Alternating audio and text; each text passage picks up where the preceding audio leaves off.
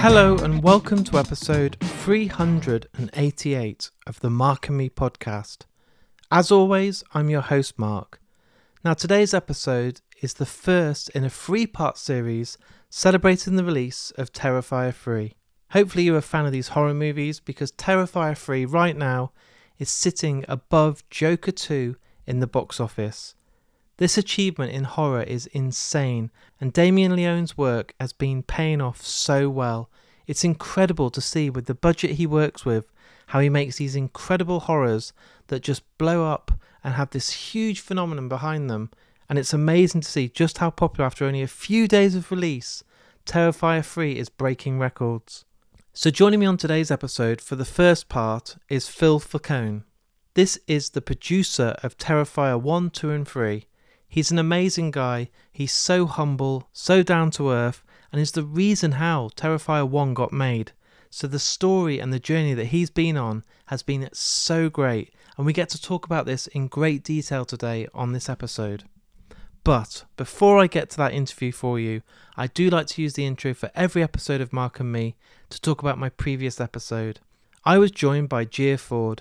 I've told you since this episode's been out quite a few times, you should go and listen to her brand new album, Transparent Things. It's so good, one of my contenders of the album of the year, and a huge thanks to Gia and all her team for sharing the episode.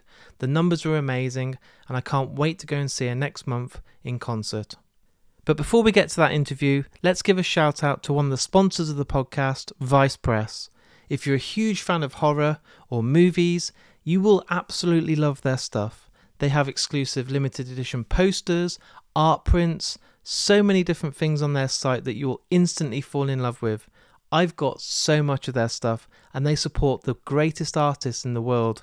It's amazing to go on their site and see all the licensed prints and posters and so many great designs. And if you're a fan of horror, my god, there's stuff like The Thing, there's Jaws, there's Halloween, there's so much to check out.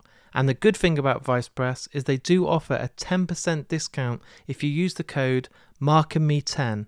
That's all you have to do when you go on their site, or if you're listening right now, on the show notes to the episode, there is a link that will take you straight to the site and give you that automatic 10% off, and you should treat yourself because they've got some incredible stuff. But now I think it's time to get to the interview with me and Phil. So here we both are, talking all things Terrifier. Phil, welcome to the Mark and Me podcast.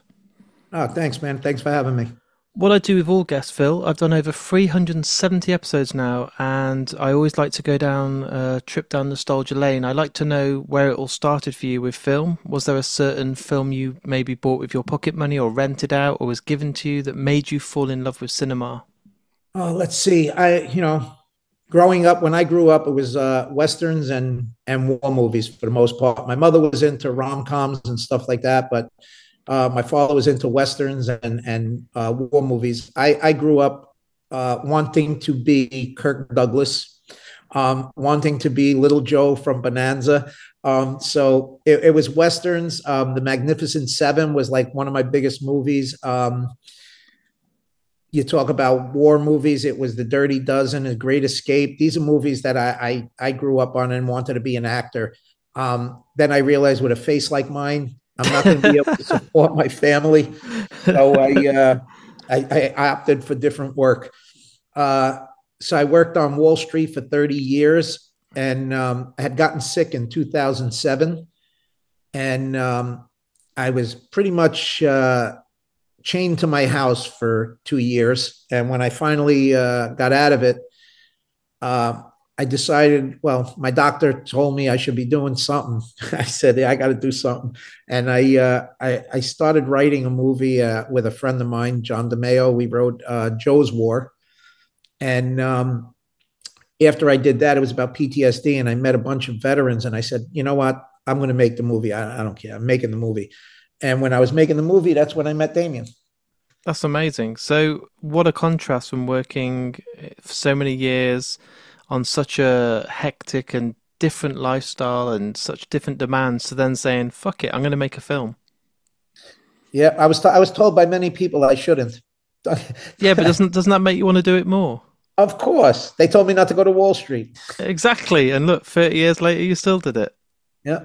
So you met Damien, and then I suppose is the rest history? Was it a case of discovering his ideas and It was actually nothing like that, believe it or not. He he was mentioning about this movie that he wanted to do about a clown, and I told him I'm really not interested in that stuff, but I said I'm gonna raise funds for an action film. I said, but give me what you're looking to do, and I'll put that in there. And if somebody wants to do the horror film, they'll do it with you. So he sent me what he wanted to do, and I said, that's it. And he said, yeah. I said, I'll tell you what.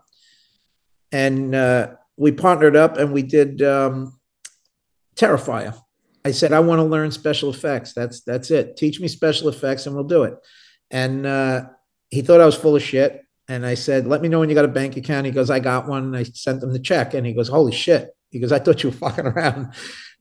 So when we got there, just as that happened, I have a house in Staten Island that I was renting out, and they moved out. And I told my wife, don't rent it. And I said, Damien, we have a studio, and we built everything in the house, and it worked out nice. Worked out nice. what was it about the special effects that made you want to take such a strong interest? Is it the fact that you've watched so many great films in your life and just been blown away how people can make these things look so good? Yes, absolutely. When you look at certain films, you look at the effects and you go, how they do that, how they do that, how they do that. Then when I did Joe's War, and he was on set, I helped him on my set because I couldn't really afford to pay anybody. I was just like, out of the budget, I said, just you, and I'll help you. And I was just pumping blood and everything, and I was like, this is cool how he did that. That's cool how he did that. And that's what got the juices flowing, because I said, I want to learn this stuff. And like I said, we hit it off right on Joe's War, and since then he's like I like to say a son, or a brother. I like to say brother, but he's so much younger than me. It's more like he's like my son. A He's much actually younger my brother. son's age. Yeah. Did it? I mean, when I look at my kind of taste for film, I love people like John Carpenter. I love The Thing. I love Halloween, and those films are all very based on practical effects, and that's why when I watch these films today, I still feel they hold up. They don't look as dated as some CGI or green screen. And with Terrifier, with obviously the makeup and gore and the practical effects, that must have been so incredible to be learning as well as being there in the studio with your friends and family and seeing how it actually is all put together. I don't know if there's a better way to learn than being hands in on the set doing it yourself. Oh God, it's amazing. And my whole family became part of it, because when we did Terrifier 2, my daughter's afraid of clowns. Oh And we God. did Terrifier 2, and we built everything in my basement. And every time she'd come down, there's the severed head of Art the Clown on the shelf that she had to deal with. But in Terrifier 2, my daughter's body parts are all over the movie. My wife, every time I needed a body part, I'd call upstairs, Lisa Marie, come on down. Lisa, come on down. And we'd get a body part. So it was cool. I loved it. I love doing it. It's so much fun. It's cool. It really is. I don't know what else to say. I mean, it's one of the biggest joys I have on the set. Please tell me that your daughter's now not so afraid of clowns, or has it made it even worse? Oh no, she actually came to the theater and watched Terrifier 2 in the theater. She's definitely not as afraid of clowns. I'll tell you the type of father I am. I used to hide clowns around the house to scare her. Oh, man. I when we shot the teaser for Terrifier, I was sending the clown. This is before Dave took the part. Before we gave Dave the part, I was going to take the clown and bring him to Manhattan to her apartment and let him ring the bell. Oh And my then I thought God. about it, and I said, if she passes out, I'm not going to be able to get in there. So I said, I'll let it go. But I almost did that. One day you're going to be presented with this massive bill for therapy of like, Dad, you've really fucked my head up for like 10 years now, and I need some serious mental health. She's thank God she's older now. She's okay, I think. Hopefully, yeah. These things never, you never know when it might crop up. But I mean, if that's the way she wants to be, and she's in the house and she's getting involved and being on film, then that's pretty cool. I think that's a great thing for like, thanks, Dad. Like, you've got me some really cool moments in these films. Oh God, she loves it. She loves it. She every time we'd call her, she'd go again. I go, I just need your left hand this time. It's cool. She's cool. My kids are cool. With Terrifier, I don't think anybody, especially within the world of horror, expected, and I'm sure you, if you put your hand on your heart and be completely honest, would ever think it would blow up as much as it did. There's Not at so all. many horror makers, there's so many directors, there's so many filmmakers out there that are trying to get their work seen. But this one has blown up, and for me, it's like already, even though the first one was only 2016, it feels like a classic, like a cult classic up there with like Child's Play, Scream, these classic horrors that in 10, 20 years, people are going to be like, Terrifier, you need to see those films, you know? That's cool. I mean, it's a testament to what Damien could bring to the table. Um, he, him and George, the DP, when we first did Terrifier, at the end of it, when we were done, we toasted each other because we wrapped the film. And he said, George and Damien were basically counting money. And I said, God, truthfully, I said, if we make our money back, we'd be lucky. Until it hit Netflix, it was nothing great, no great explosion. But I went to a con, and the first con I went to was before Netflix, and I noticed people walking around with all these Art the Clown things. And I said, how the hell did they even get this stuff? And I'm like, and that's when I turned to Damien. I said, we got to go bigger in two. I said, because I started asking him, because like I said, I don't know horror well. I was going, how old is that one? How old is that one? And he's going 25 years, 30 years, this one. I'm going, you know what, Damien, this could be big. Yeah. So after Terrifier, I didn't expect it to be huge, but after seeing that, I said Terrifier 2 should be a lot bigger. And when we finished Terrifier 2, I said, this is good. This is Yeah. really good. And the response was incredible. Like, people didn't just go and see it once and say that's pretty good. People were like 3 or 4 times going to see it. I saw so many people dressing up. The Comic Cons and the conventions across the world, not even just in America, across the world, people are so keen to get their photos taken or cosplay and dress up, and it's like a cult following. People don't just like this film; it becomes part of their life. Very, very much so. I'll tell you, it was incredible to see it happen and to live it. Here I am. I was retired, and and I'm like, matter of fact, I was goofing around with Damien the other day, and I said, Damien, what'd you do to me? I was retired. Yeah, I was ready to I put my should be feet up. relaxing. Yeah. I should be relaxing. Do you think that maybe because you've done so much of a full on career, especially on Wall Street, that you're just someone that will never stop. Even though Terrifier 3, when it wraps up, you'll be like, let's do something else. You're just never going to be able to Oh just yeah, switch no, off completely. I could never see myself just sitting around doing anything. No. I have to be active. Yeah, I'm actually about to start raising funds for Blood Scent. I'll be directing that. Same crew, same people, cool thriller horror. So yeah, I don't plan on You're going to end up being more busy now than when you were on Wall Street, just getting your hands covered in a lot more makeup and blood. there you go. So I know we can't talk too much about it because obviously it's still in production and I don't want to give anything away. But you talked about going from Terrifier 1 and then raising the stakes, making it bigger, making it better for part 2. Did you go with the same mentality for part 3, just to keep on getting bigger, keep on doing this on a bigger scale, because it can't kind of shrink, can it? It's got to just blow up even more. Exactly. We always feel the arc has to be going up. Yeah. Um, we've expanded much from Terrifier 2 to Terrifier 3. It's a much bigger movie. It's we raised the stakes so much. I think even just talking about it, I think people are going to be surprised how much bigger we went. Come on, give me a little bit more. How's it looking at you? Are you getting excited by the footage you've Well, been seeing and the stuff that's been filmed and the scale of things? I'd be honest with you, it's very exciting. It's much more than I thought it would be, to be Yep. honest. I didn't think it would be this big. The production value on this one is much, much higher. The uh, the amount of kills, much, much more. the in-depth kills, many more. I just think the story is stronger. I think which even the story in two, even though it was Terrifier didn't have a story, Terrifier 2 had a story. Yeah, I'm not going to say it was the strongest story, but Terrifier 3's story is a lot stronger. So you got a better story, you got a bigger production value, bigger cast, bigger crew.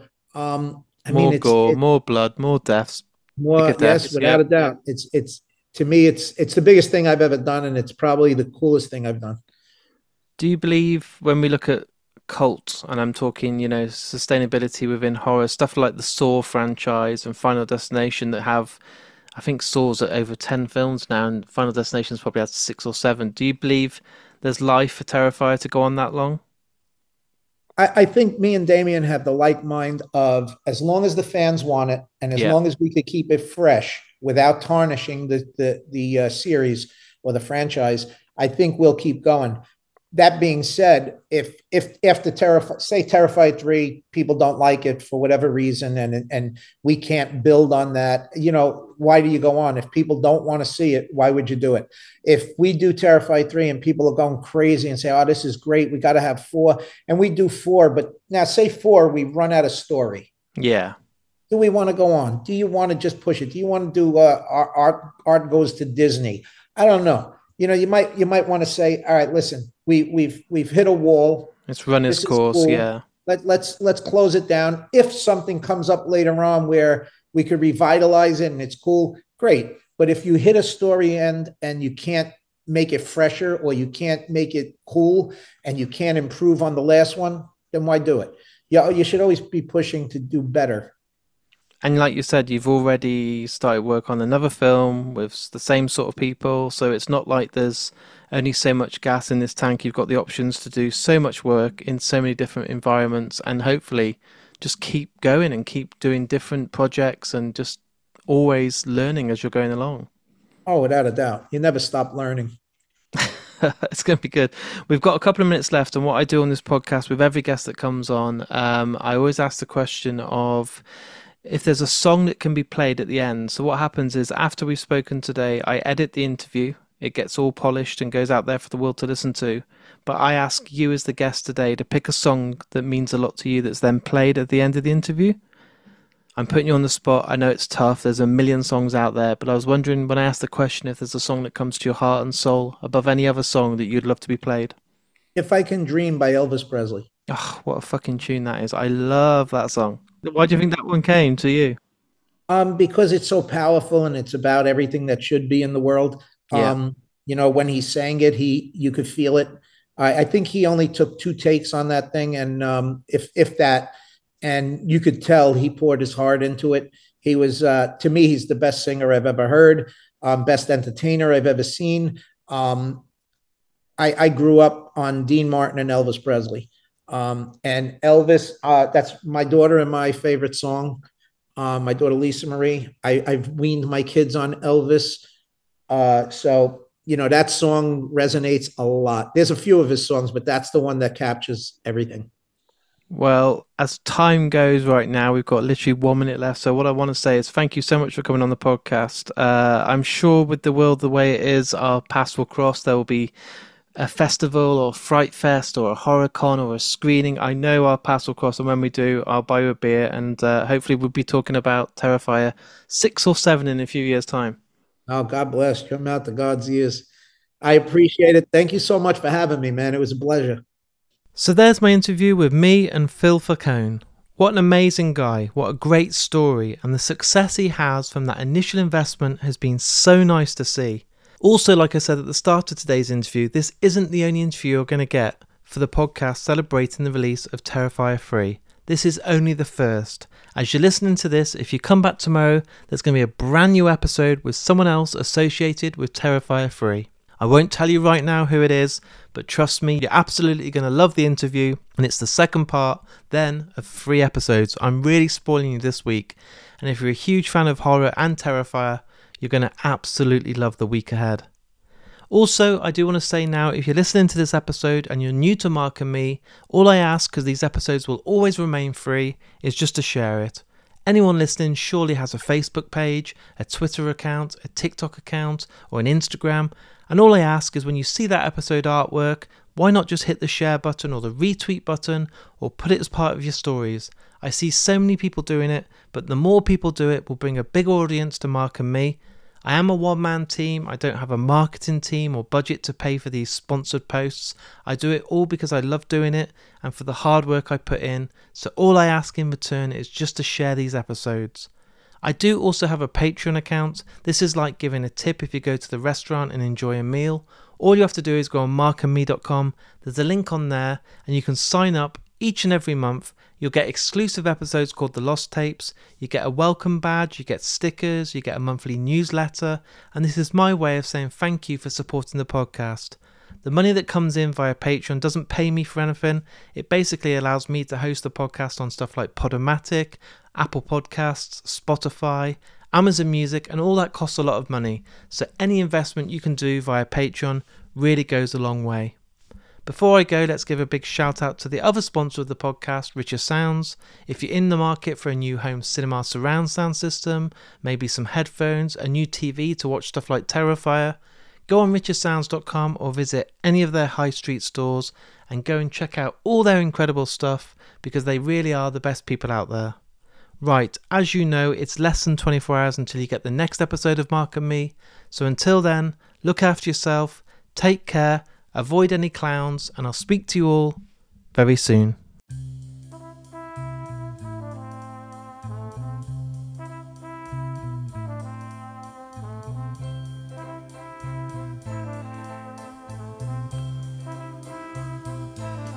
There must be lights burning brighter somewhere. Got to be birds flying higher in a sky more blue. If I can dream of a better land where all my brothers walk hand in hand, tell me why, oh why can't my dream come true? Oh why? There must be peace and understanding sometime, strong winds of promise that will blow away the doubt and fear. If I can dream of a warmer sun where hope keeps shining on everyone, tell me why, oh why won't that sun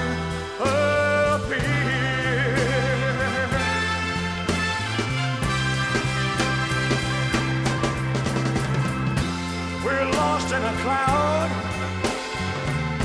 with too much rain?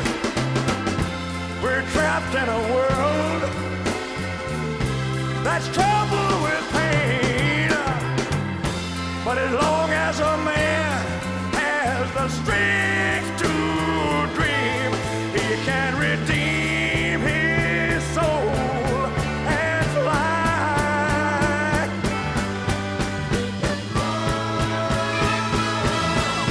In my heart, there's a trembling question. Still, I am sure that the answer's gonna come somehow out there in the dark.